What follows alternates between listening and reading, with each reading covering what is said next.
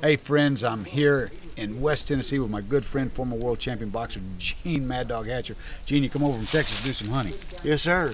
Mr. Gill brought us down here, and we're really having a good time. Well, you hunting deer? Yeah, we're hunting whitetails.